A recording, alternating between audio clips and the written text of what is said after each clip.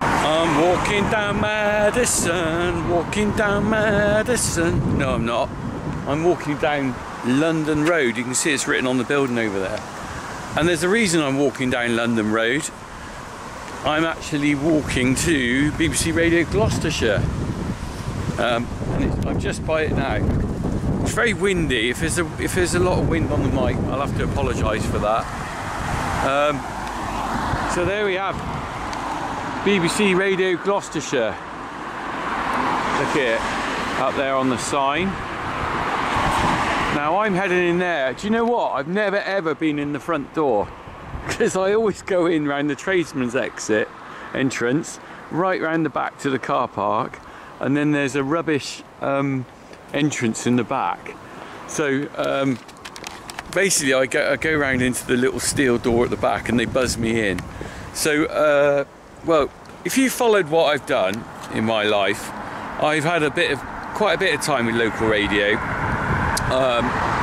Starting out, do you know, my earliest memory of local radio was going to BBC Radio Gloucestershire with the young farmers, when I think we were raising money for children in need, and we did some sort of mad dash pub crawl thing, and we ended up live on air at, like, I don't know, 10 o'clock at night or something like that. So that was probably 30 years ago, I should think. Since then I've been involved with Radio Bristol. I did quite a lot there with a chap called Ben Prater, who now presents the breakfast show on Radio Wiltshire. I used to have a slot on his show there called Get Off My Land, which was really funny, and involved us doing a few things on our farm, but also doing kind of, I used to like going out to see people, interview them and stuff. But I've also done quite a bit of Radio Gloucestershire up here, first of all with a chap called Vernon Harwood, and he did similar to Kate does, and goes around the county. He was quite interested in country life and what was going on. And Kate Clark's been working on it for BBC Radio Gloucestershire, doing her Sunday afternoon or stroke morning programme for about 8 years, and I've done quite a few things with her. So I'm here again today to go in the studio, have a chat, but it's tinged with a bit of sadness really, and I can say it is a bit sad because the BBC have decided to sort of cut back on local radio throughout the country, and what they've done, they've cut back the amount of presenters they've got, and they're cutting the shows. So I think a lot of the shows are disappearing, and what they're doing is they're having more of a regional feel to it rather than really local. So some of the shows will be broadcast from Gloucestershire, and the rest, I'm talking about this station particularly, some of the rest will be from a show recorded to cover Wiltshire, Gloucestershire, you know, Somerset, maybe further afield, I'm not really sure. And they're making a lot of their presenters redundant. And Kate's one of those people who's leaving because of this, and it's really quite sad. I think that the BBC are making a big mistake. They're dismantling something that is quite important, because it gives people like myself and a lot of other people in the region, busy road here, isn't it? It gives them a voice. It gives them a chance to discuss local issues that you won't get on national news. Because local radio is very much about going out and meeting the people in that area. I mean, I've been very lucky. I've done quite a lot with Kate, but listening on the way up, she was talking to other people. I think she was talking about a community orchard and things like that in the area, and there isn't really the opportunity to get on anything else. I mean, I do my local YouTube channel about my farm, okay, and someone else can go and set up a YouTube channel and do it about theirs, but it's very difficult to find something that covers such a wide spectrum, and local radio really does that. So a bit of a tragedy, I think, that this is happening. I'm going to go on in there in a minute, but what I might do a little bit of video in the studio, but what I'm really going to do is I'll record the broadcast, and then what I'll do is I'll just put it on here with a couple of pictures, because it's quite hard, it's distracting. If I try and go and do a video in there, it kind of distracts from the moment. But the one thing I will say about Radio Gloucestershire and the work I've done with Radio Bristol as well and stuff it's given me the confidence to go out and chat to people and interview people, because I've experienced what it's like to be interviewed, and I've kind of seen how it's worked. And if you've watched what I've done with when I go away on holiday and things, I really like going out and meeting people and chatting to them and trying to do my best to get a story out of them. Okay, so I'm not as good and not professionally trained like the people in local radio, but I can honestly say that enthusiasm for doing that has come from my experience with this and seeing how it works. And I have to be very thankful for local radio for helping me with doing this, talking to you. Because if you're on radio, you're talking to no one. It's a conversation with a mic in a room. So yeah, that's my take on local radio, and we're going to go and head in there now. There's nothing glamorous about radio, and I'm sure Kate will agree with me on that. You go into a very small studio, it's maybe you or one other person, it's no entourage or anything, you make your own coffee. Anyway, we'll head on in and we'll crack on with Radio Gloucestershire for maybe my last time, because once this changes with Kate leaving, the chances of me getting the opportunity to come and talk to people in my area has definitely reduced, which is a real shame. Well, you might think that's a good idea. Crack on. I told you it wasn't very glamorous, so I'm round the back. It's a car park, but I like it because what you get to see is that on each place there's the where's the people can park. That's Drive. That's the evening presenter, and we've got that. All the names. I'm going to look here because I don't know when I'm going to get a chance to come here again. Late bulletins, late producer. He's got to get there on time. Don't be late. Late BA. Not what's BA? I don't know what that one is. Day breakfast. Day breakfast. Day breakfast reporter. Day breakfast reporter. Early BA. The early producer. Early producer, breakfast presenter. I don't think there's a breakfast presenter, they've gone home. Breakfast presenter, so we're in the car park. It's all labelled up, you've got your own space. Travel presenter. Station vehicle. These are the station vehicles, they're the BBC cars. They'll probably come out and tell me off in a minute, because they don't really... Kate knows I'm here, but the other people won't know who I am, probably. Station vehicle, BBC visitor. Oh, I've parked in the drive time presenter's parking space, but I don't think that matters because drive time isn't until later. I got some flowers for Kate as well because I thought just to say thank you. It's not just for thank you from me, really, is it? It's because I get a chance to see her, but there's plenty of people that want to probably thank her that aren't ever going to meet her because they listen to her on the radio and actually love what she does but never get to meet her, whereas I do. So this isn't just for me, it's just from everyone else. Right, I'm going to turn this off now, we're going to head in, alright? Cheers. I'm BBC Radio Gloucestershire. Kate's in there. She's right through the window. Can't really see because of the reflection. She's there. Oh, it's gone out. So she's in there. I'm going to turn this off a minute. She'll be out when she's got a lot to do. There's music playing, which isn't very good for me, so I'm going to turn that off. Right, I'm in the studio with Kate. She's very generously invited me in. Lovely Kate. She's here for your last day, and hello. We're going to have a little chat, aren't we? We're going to have some fun. We are. We always do. I'm looking down there, sorry, because I've got to press a button in about 5 seconds. Have I? Right.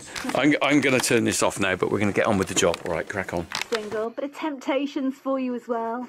And loads of good stuff between now and the end of the show at 2 o'clock. Well, I don't know what's going to happen in the next few minutes, but I tell you what, with trepidation, I'm just going to open the microphone and see what happens, because welcome to the programme, the Funky Farmer, otherwise known as Richard Cornock. Hello. Hello. What a lovely thing to be back on your final show. We were Sadness and gladness. Sadness and gladness, yeah. You're here on the final show, and you're our special special guest. We were trying to figure out when the last time was when you were here. I can't remember. I mean, COVID sort of knocked a lot of things on its head and it all went a bit weird, didn't it? But do you know what, Kate? Every time I see you, I always know I'm going to have a laugh. That's true. Same with you. Same with you. You make me smile. You've always got something up your sleeve normally. I don't know whether you're growing a beard and shaving it off or dyeing your hair red or what else have you done? You've done loads of wacky stuff. Well, I don't know, but do you know what? I just listened on the way up about the giant vegetable thing, and it's given me an idea. Oh my! Of course it has. I just thought what I could do is actually get some of the people who watch my YouTube channel to grow giant vegetables as a little round the world or round England thing. Because everyone loves the giant. Are you actually so right? The giant vegetable thing is what everyone loves. It's all a bit tongue-in-cheek, right? And they're going to taste rank. I mean, nobody's going to eat a giant veg.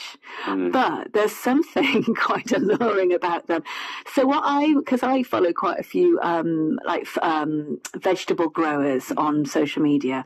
And there's this one lovely old bloke. He's not in Gloucestershire. Otherwise, I'd try and get him on the radio. And he's got one of your barrels that you no doubt have on the farm. You know, one of those blue plastic barrels. Oh, yes, or wheelbarrow. Right. That must have had some sort of feed in. Yeah, I know exactly what you mean. Blue sort of chemical barrels we use. Yeah. Teat dip or something. Yeah, well, he has a load of compost in that, and so he can grow really long parsnips. Oh, wow, that's a genius idea. Because if you're growing them in the ground, they'll hit a stone, they'll go kinked. Yeah. But if you're growing them in a huge barrel, because they must be about 4 feet tall, are they, or something, then you can get a really long, straight root veg. Wow, you're giving his trade secret away there, but that is a really good idea, isn't it? Yeah. Oh, you're giving me ideas. I think are you going to try and grow some giant veg? I think a pumpkin. Because everyone likes a pumpkin, and also you can use it at the end for Halloween. Yeah. Whereas everything else, like you said, if you grow something too big, you're like, what am I going to do with that? Well, Adam Frost was telling us that his mate grew a huge pumpkin, and in the end, carved it out, put it on a lake, and got in it like a little boat. No. That's a brilliant idea. How small is this person? His eyes are twinkling now. He's getting ideas. I think I need a big pumpkin. These pumpkins are as big as people's sofas, some of them. Wow. Well, I've got plenty of manure, haven't I? You've got plenty of manure. I'm not going to go short, am I? I think I could probably do it. Let's introduce you properly. I've said you're a dairy farmer. You're in Wotton Under Edge. Tell us a bit more about your farm. So I am the cliche small family farm. I run the farm with my brother Tom.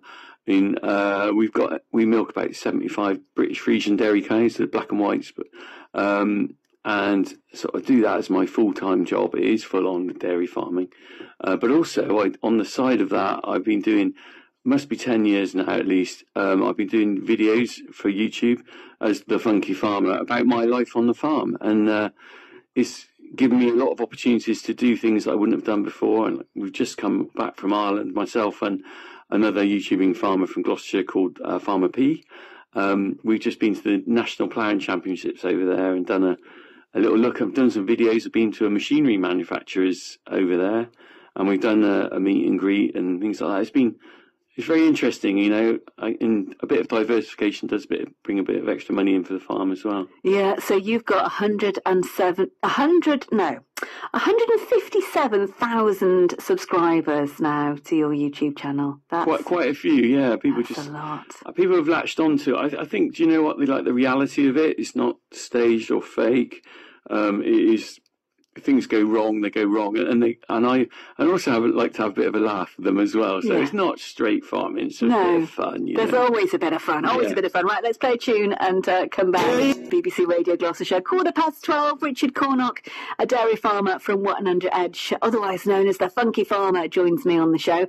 He is a dairy farmer. You know, day-to-day life must go on, but he also has a YouTube channel where he just records day-to-day life on the farm, don't you? And like you're saying, with the family and everything. It's warts and all, isn't it? It is, and do you know what? I mean, because my kids are growing up on the farm, I'm involving them with different things. We've just got 2 pigs at the moment. No way. Yes, I didn't tell you that, did I? No, because I haven't yet talked to you about your bees. Last time, you said, "Oh, I've got bees." And I was like, "Oh, well, let's talk about that." And now you're saying you've got pigs. I just like to keep busy.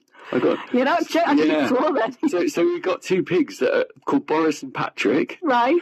My son named the pigs. I don't know where Boris came from. It's nothing to do with politics. Okay. Boris and Patrick. Boris and Patrick are soon going to be going to the butchers because we're rearing them for ourselves. And it was it's a good thing I think for children to be aware of where the meat comes. They can make their choices of whether they want to eat meat or not, but they've experienced, rearing the animals we're going to eat, and that was what it was about. But I can tell you this now, right? Piglets start as lovely, cute things. Yes. By the time they're ready to go to butchers, they want to bite your legs, and they're not so cute. They are huge, aren't they? They are. And you imagine touching a pig.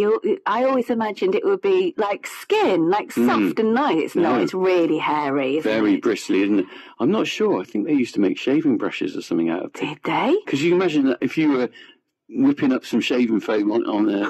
This is going back, Mike. I'm not for a shaving not sure, but look that one up. I've got to look that one up. No, but I would say, when you get a pork scratching and it's got hair sticking out of it. Oh, I don't mind that. No! I love a pork scratching. Not with the hairs and all, though. That would definitely, I couldn't do that. So are you not going to get a female pig? And have piglets. Yeah. Oh, do you know what? Harry, my youngest son, would love that. That could be his little thing. Well, he wants to get some more next year. I think Harry's got the ambition, but the trouble is I get lumbered with all the extra work. True. And they start out very small and they end up, suddenly they're eating everything. It costs you a lot of money to rear a pig, I can tell you that. Well, you've got some orchard trees, haven't you? You've got some fruit trees. Do they go and forage? So I've kept them inside a shed because the problem with pigs is that if you let them out, they'll absolutely destroy the ground. In fact, you probably know about that from the Forest of Dean wild boar. From the boar. My wife's from Lydney. I've been round parts of Lydney or further up, and I went into this housing estate. We're going to see her friend, and the verges and all the grass verge on the side of the road, absolutely annihilated. Yeah, it's just all turned over. Their snout, it just goes through it like butter, doesn't it? So, because I've got a dairy farm, I can't really risk them going out and destroying all the pasture. All your pasture would be gone, wouldn't it? But they are having the apples off the orchard at the moment, Loving that, But then they're nicking that from the cider I'm going to make. So tell me about your bees. Bees. My friend John has got the bees. I've got the perfect thing here. So my friend John wanted to have some beehives, and he came to me and said, would you have some on the farm? And I said, absolutely fine. So he keeps them, and I get the benefit of seeing what he does without having to worry about it, because it's a bit fickle. If it's wet, they won't fly. Too cold, they won't fly, and then what they'll do is they'll stay in the hive and eat the honey. Because he had that one year. Right. We went to get the honey that he thought he had, and they'd eaten it. Right. Well, I suppose this is why they're fed, aren't they? Beekeepers feed them in the colder months, so that you can share out the delights of their honey. Yeah. So I do get a share of the honey, and it is very nice. But I'm very glad that that's one aspect I haven't got to look after. So you don't have to worry about getting all the kit on. I know. And they do sting. Believe me, even with all that kit on, sometimes they manage to find in a cuff or something. So every now and again, I've gone out recording a story about bees, and I've put the whole kit on, and I've been obviously with the professional person, and he's always gone, or she, tuck it in. Is it tuck it into your wellies or out of your wellies? I don't know, but you've got to make sure that you, like you say, the wrist areas, the joint areas are all well covered, because if one gets in, I can't imagine the sort of dance I would do. Can you imagine that? It would be, so you don't have to worry about that, but you get to reap the benefits, the rewards. Absolutely. Well done. Let's get another tune on, and then we'll be back with Richard. It's fast approaching 12:30. The Funky Farmer joins me in the studio. It is Richard Cornock. And I can't believe what you've just told me, that next year, in 2024, you'll have been farming for 40 years. I know. How does that feel? It. So in 1984... I know. Tell me about Richard in 1984. Well, I was very spotty. I left school at 16, and at the time there was a government training scheme called YTF, Youth Training Scheme, and it gave a little bit of money to an employee, and you went off to college as well part-time. And my dad employed me on the YTS scheme on our farm when I was 16, and then after that I went on to Hartbury College and did a diploma in agriculture, did a bit of travelling, came back to the farm. So my life has been soaked up in farming for 40 years. I only kind of dawned on me the other day. I thought, blimey, I left school 40. Yes. Oh, I've been farming for 40 years. How could that be? Wow. So I've decided that for 40 years of farming, I'm going to give away 40 trees. And the reason for that is that, and all your listeners are probably well aware of this, we're hit with a terrible time at the moment with ash dieback around the county and around the country, and also in Ireland, where I went to this week. The ash trees are dying everywhere. So I kind of thought, well, what can I do? I can't replace everything, but I can put a few trees back. So what I've decided to do is give 40 trees away, And because I've got this kind of network with people through YouTube who know me, there's a network of YouTubing farmers, so I'm going to give a few out to YouTubing farmers. I've got some friends and family who've got farms around the country, so I'm going to give a few out to them.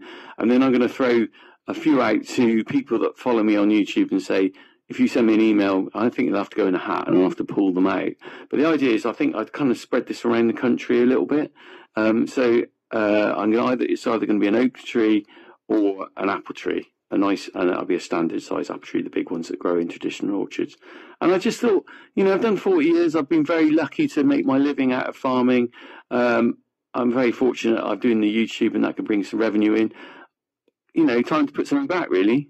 Oh, that is lovely. So that is great. So if people do want, to follow you, if you go to YouTube and just search for The Funky Farmer, your videos will come up there. You've been doing it, like you say, for 10 years. You've got 2,000 videos here, it says. Yes. It's really funny. I think I don't follow what I do.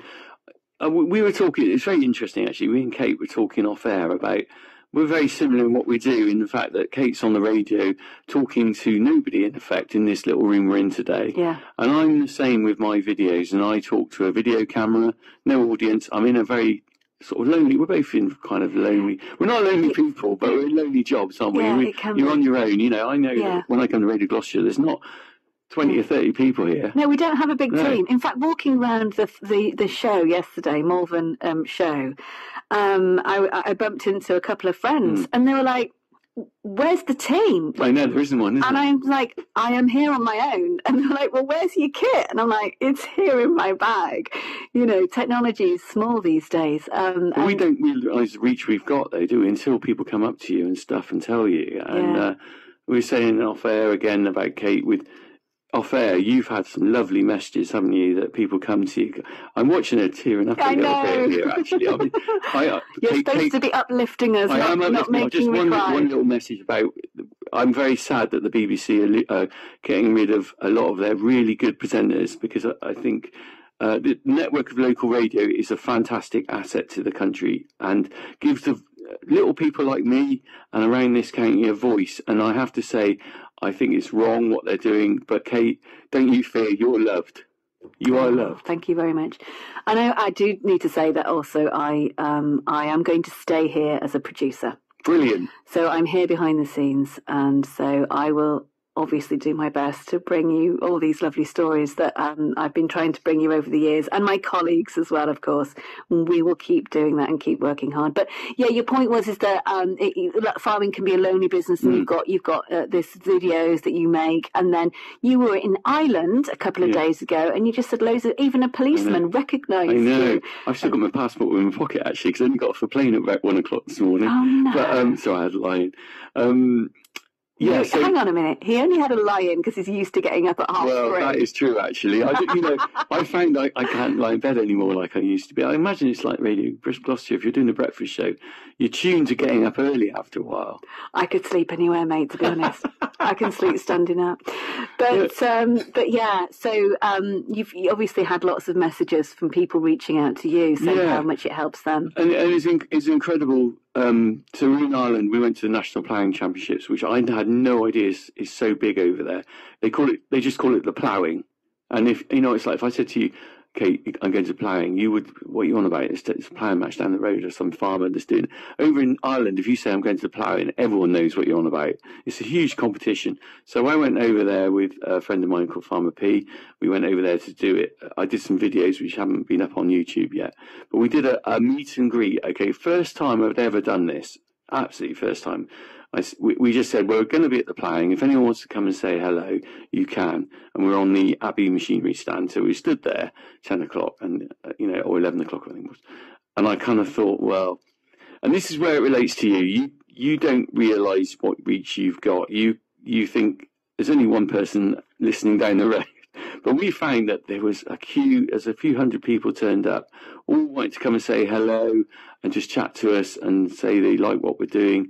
And that's where I relate to what you do, because you sit in this room, you talk to people. You're always, you're an asset. You are, really, because you're happy and lovely. And I'm going to have to close this microphone. But you've got a reach that you don't realise, do you? and that's what radio is. It's a friend to people. Yeah. And it's, I think radio is almost better than TV and my YouTube and everything, because you can have radio on while you're working and carrying on. You don't have to sit down and watch, do you? No, you don't. That's it. You can carry on. I mean, I listen to podcasts on the radio all the time. I put my earbuds in and I'm cleaning at home and I'm doing stuff. And then you just take that person with you into whatever room. And then when they actually meet you, people go, "Oh, you're not like what I thought I was." I once went down to the Dean Heritage Centre, and it was years ago now. And I had my son, who was only about 15 months.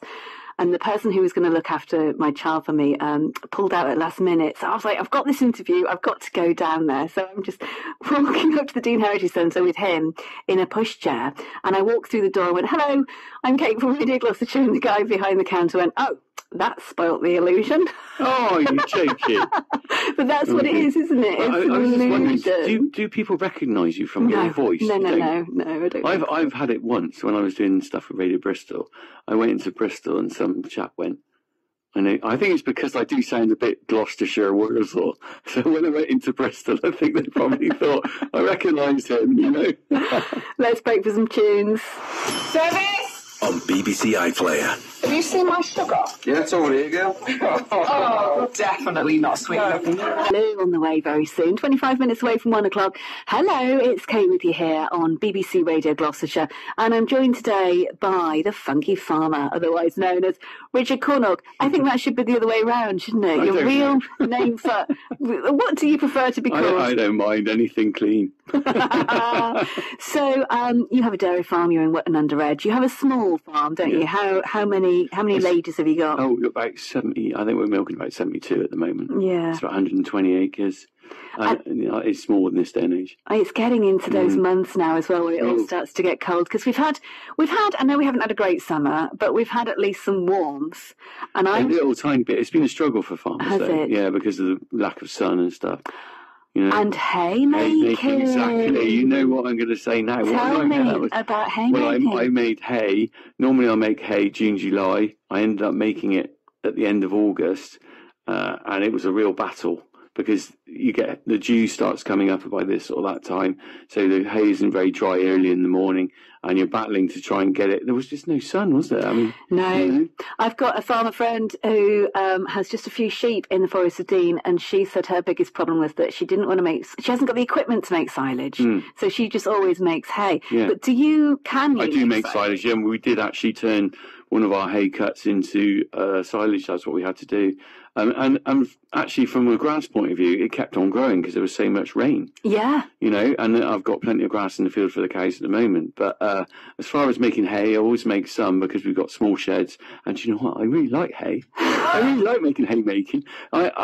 From my youth, I've loved it. The smell. I don't know whether you know, or any of your listeners probably can think about the smell of hay. Yeah. Fresh hay is just like, it's a special smell. I do know what you mean. I used to, as a kid, play about with horses a bit. So, there you go. I mean, the horrible dusty stuff is nasty, but the fresh, lovely hay, it's great, isn't it? So, what have you had to do this year instead? We did make some, but not enough really. But I've got some left over from last year because we had a really bad year last year with the drought.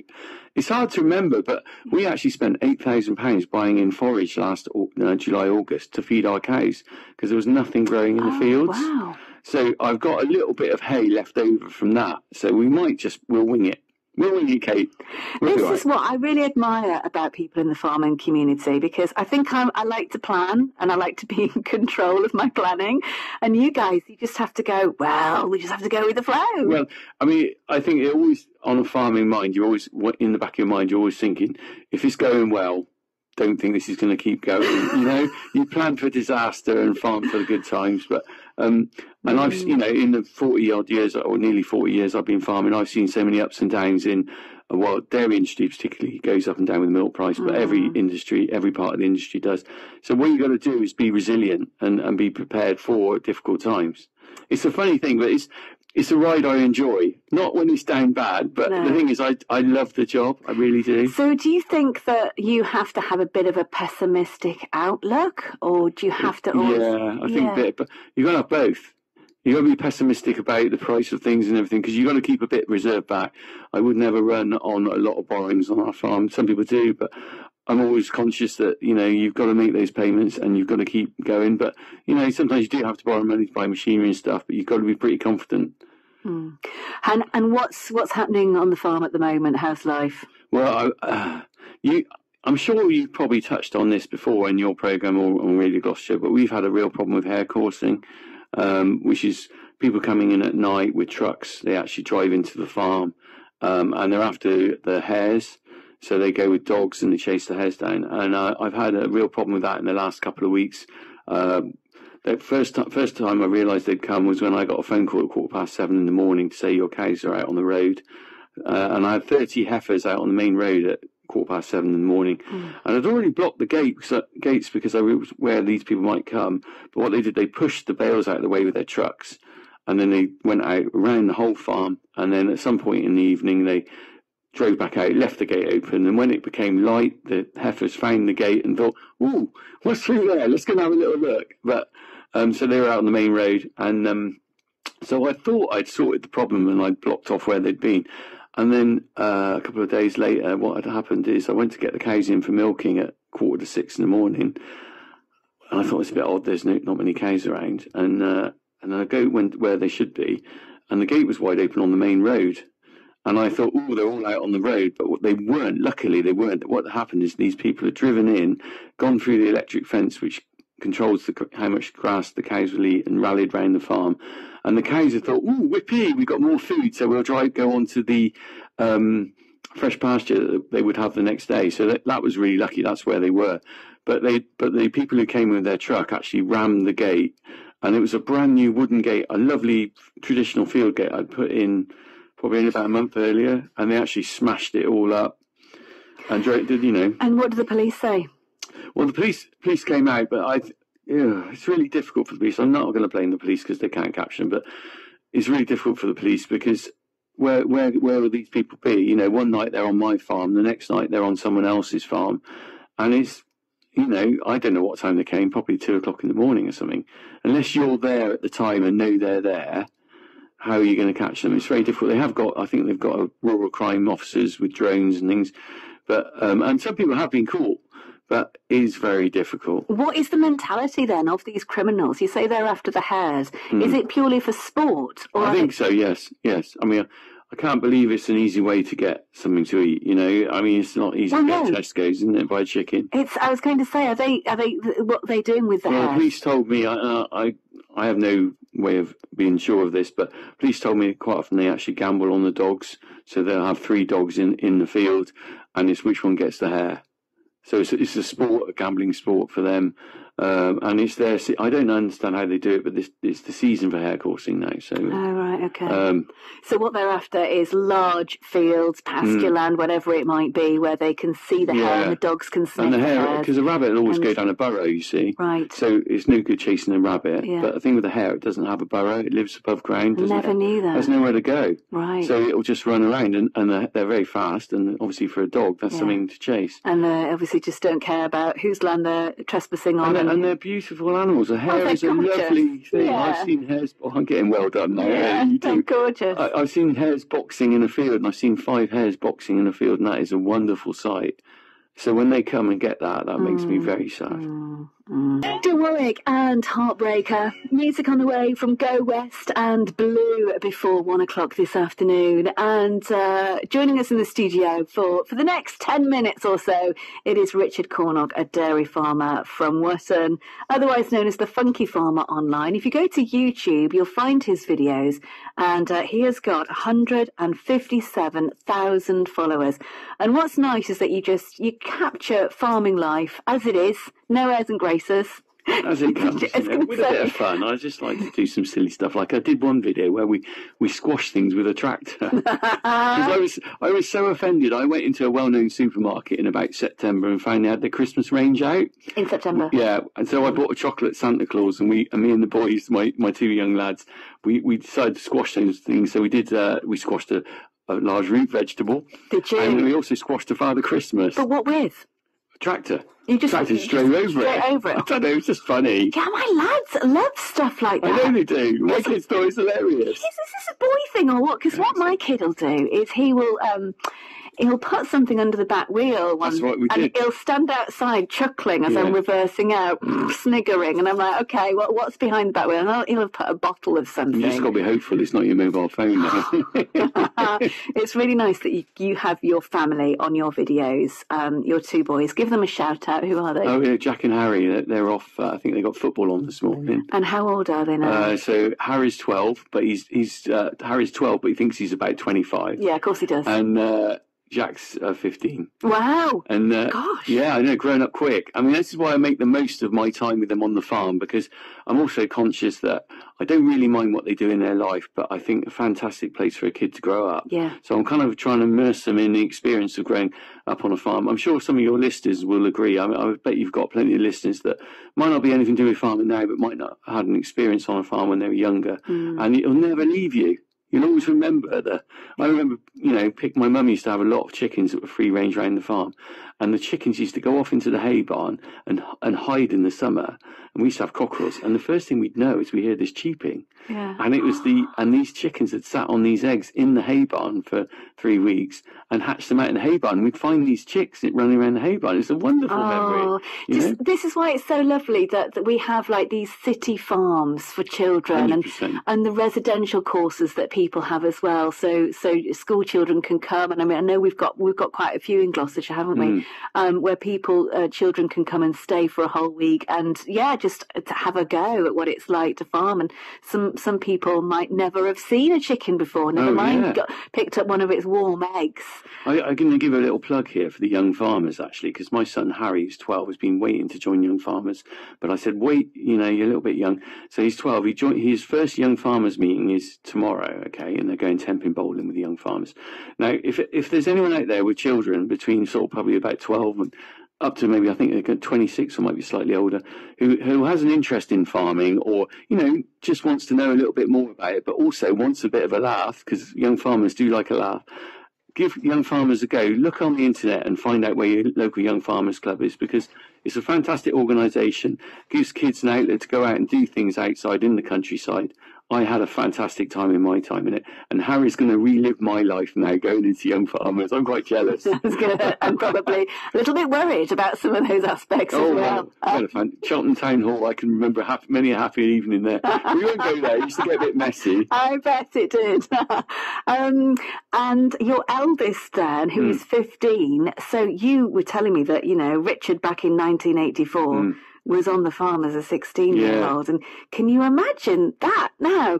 That could be your lad in a year's time. My oldest one's not so keen on the farm, but I don't think he really knows what he wants to do, but he's really good with the cows. I tell you what, Jack, my son, is incredible, right? He's picked up this knack. He can identify all the cows from just sight.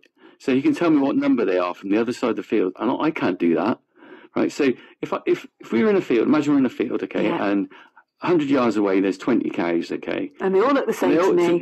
And I know the bad ones, the ones that might kick you, or the ones that know how to let themselves out of the milking parlour or something, remember those. But I'm not very good on remembering. He could stand there with me, I do not exaggerate, he could tell me the numbers of each of the cows there. Have you got a video of that? I haven't. No, that's a good idea. I should do that. We'd love to see that. And the thing is, he's got a really good manner with them. The thing about working with cattle and stuff, you need to be quite gentle with them. And dairy cows are nice because they're quite a friendly, if you handle them every day, usually they are quite placid. Yeah. Jack's really good with them. And we had a calf that was, a heifer that was calving recently, and he was really keen to go and keep an eye on it, make sure it was okay. So that's Jack's idea, and again, I said, I don't mind what he does, but he'll always have that memory, and he'll always have maybe that skill. Yeah. I'm not sure where he'd transfer the skill of remembering the number of cows is, but onto something else, you never know. Maybe you should take him to a casino and memorise the cards. Yes! Whatever, the cards. Brilliant. Right, let's get into the tune. So then, we have spent the best part of an hour with Richard Cornock, dairy farmer from Wotton, otherwise known as the Funky Farmer. He's got a huge following now with 157,000 subscribers. And walking through Ireland, policemen recognise him. The Garda. I got recognised by a Garda as I was walking through the road. And that's really funny. Well, it's Richard, isn't it? It's like, yeah. Yeah, as long as you're recognised for the right reason, right, because he meets you every week. No. So you've got, we're entering into, it feels funny saying we're entering into winter because we're only just in autumn, aren't we? Mm. But we're entering into winter, which can be a tricky time for you guys, can't it? Especially being out there in the cold. Do you know what, Kate? This is where I'm starting to think, oh, here comes the work. And every farmer will think like this, every livestock farmer, because, you can sort of take your foot off the accelerator when the cattle are out. They're grazing, you haven't got to worry about feeding them and cleaning them. Yeah. And also, you feel better because the weather's good. We all know what it's like. In the summer, you feel cheerful. You look out the window, it's a grey day, it's not so good.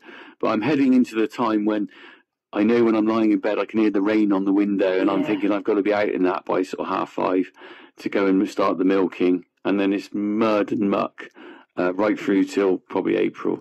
So I've got that coming, and I kind of try not to think too much about it, but Do you think also you're in the summer months, you almost forget about the pain that's coming ahead? And because we spoke last December when it was really cold. Do you remember we had a very cold December, and we were talking about breaking the ice on the water troughs, and you were also talking about you got a hammer and you were dinging the cowpats because the cowpats had frozen. They were solid, weren't they? You could hit a cowpat with a hammer, and it was like bash the pat, as it were. But the end of the year also, often lots of us like to think about the year ahead and 2024, and you've got a calendar coming out, haven't you? I have got the Funky Farmer calendar. I only started doing it a couple of years ago, actually. I thought I'd give it a go because I used to take a lot of photographs. I did a book called A Year on a Dairy Farm. That was 2010 I did that. And I used to do a lot of photography, only amateur, really amateur. I'm not going to be saying I'm any good, but really amateur. But I loved doing the pictures. But then that all stopped really with doing video for YouTube because if you're out in the field, you can't really take pictures very easily. But then things have moved on a lot now with the camera phone. It suddenly becomes a little bit better. So it was only 2 years ago, actually, I thought, you know what, I could probably do a calendar. It's quite nice because people are always wanting to sort of have a little souvenir, if you like, of the Funky Farmer. Yeah. So I did a calendar 2 years ago, I did one last year, and I've got one coming out. It's at the printers as we speak. How can people get hold of it if they want one? It will be on my Richard Cornock website, so richardcornock.co.uk. That will be available early October. Thank you for coming on the programme today. It's been an absolute pleasure to have you back. I love seeing you, Kate, I do. And all your listeners, on behalf of all your listeners, thank you for what you've done for the last 8 years on this show. Stop it now. Right. There we go. Job done. I hope you enjoyed listening to a little bit of that. I was talking to Kate a lot off camera, actually. Not off camera, off radio, actually, because she's like me, she's got a job to do, but she's trying to broadcast at the same time and chat. So it's a bit like me, I'm trying to work and video and stuff. So she did say, she's doing some sort of West Country, she's going to be a producer for local radio now rather than presenter, because she's managed to get a job doing that. And there might be some opportunities for me to do something with local radio in the West, so you never know, I might be back on something, who knows. Anyway, that was it. That's probably my last visit for Radio Gloucestershire for a while, which is a shame, but anyway, I'm off home now. As someone keeps saying, crack on. Well, today has been my last show with you here on BBC Radio Gloucestershire for now. From next week, there'll be a new show covering everything that's happening in the West, presented by Andy Bennett between 10 and 2. I can barely even begin to describe how much this radio station, this county, and all the many contributors I've met over the years have influenced my life, but I'll try. I moved here for a job at Radio Gloucestershire 15 years ago and instantly fell in love with the place. It's such a wide, varied county, isn't it? From the tops of the Cotswolds to the Stroud Valleys, Severn Vale, and the Forest of Dean, with all its unique towns and villages in between. My partner followed me here too, and we settled. We got married. I had my first son at GRH, my second at home in the Forest of Dean, and my daughter a couple of years later. I must have spent hundreds of hours walking and cycling through the forest, soaking up its enchanting and alluring vibes. I love the place, and I feel most at home strolling along an old tram line surrounded by huge trees with deer, boar and squirrels crossing my path. During the last 8 years, I've been with you here on a Sunday morning, and we've aimed to bring you stories of Gloucestershire's countryside, wildlife, and in more recent times, lots of gardening. And I don't know about you, but I've learned so much from all our brilliant contributors, from experts in flora and fauna and the local farmers who grow our food. I hope you have enjoyed it too, and thank you to all my fabulous colleagues that have helped me bring you these programmes. For me, well, I'll be working at BBC Radio Gloucestershire behind the scenes. So I'm still here, and you can always get in touch with me on email. And if you call in on a weekend morning, it might just be me picking up the phone. So I'll chat to you then.